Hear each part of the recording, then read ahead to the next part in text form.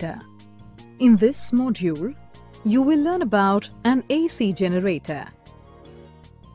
An AC generator is an electric generator that converts mechanical energy to electrical energy in the form of an alternating EMF or alternating current.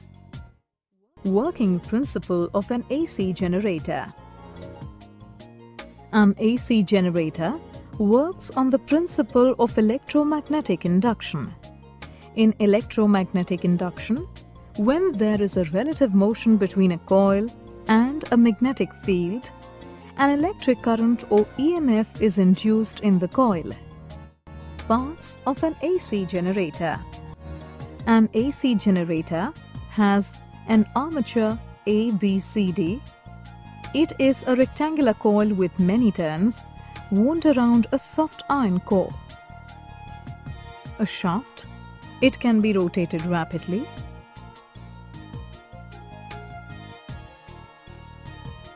A field magnet. It may be a strong permanent magnet with concave poles. Two slip rings S1 and S2. These are connected to the armature and thus rotate with it. Two brushes B1 and B2.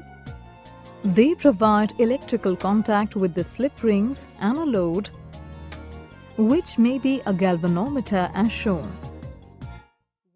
Working of an AC generator.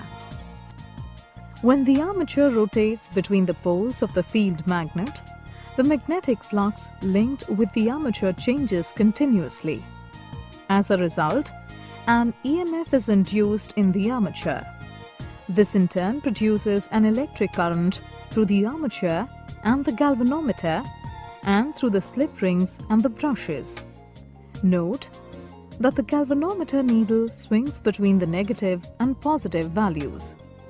This means that an alternating current is flowing through the galvanometer. Direction of induced current. Initially, the armature ABCD is vertical with its arm AB up and CD down. The direction of magnetic field is from left to right.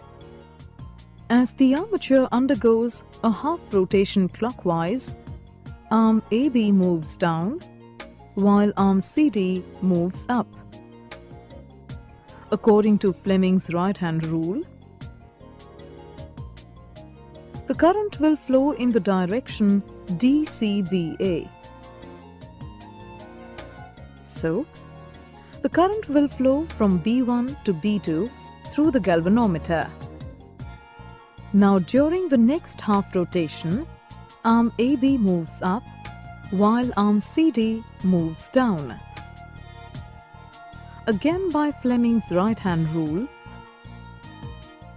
current will flow in the direction ABCD, that is, from B2 to B1 through the galvanometer. Thus, the induced current changes its direction every half rotation. Graphical representation of induced EMF. Suppose the armature takes t seconds to complete one rotation clockwise. At time t is equal to 0 second, the armature ABCD is vertical with arm AB up and arm CD down. At this position, when the armature rotates, the rate of change of magnetic flux is momentarily zero. Hence, the induced EMF at this position is zero. During the first quarter rotation, the induced EMF increases. Then, at time t upon 4 seconds, the armature becomes horizontal. At this position, the rate of change of magnetic flux momentarily attains the maximum value. Therefore, the induced EMF at this position is maximum. During the second quarter rotation, the induced EMF decreases. Then, at time t upon 2, the armature again becomes vertical and therefore the induced EMF is zero. During the third quarter rotation, the induced EMF increases but has an opposite polarity as compared to that of the first half rotation. At time 3t/4 seconds, the induced EMF attains its maximum negative value.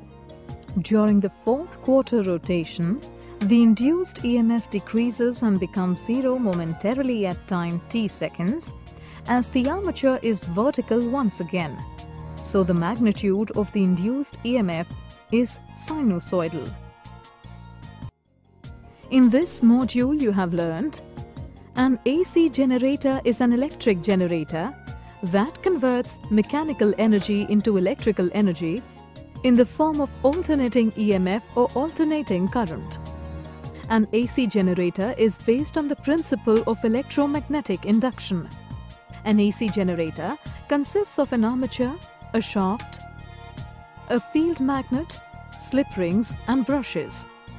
The graph between the time and EMF generated by an AC generator is sinusoidal.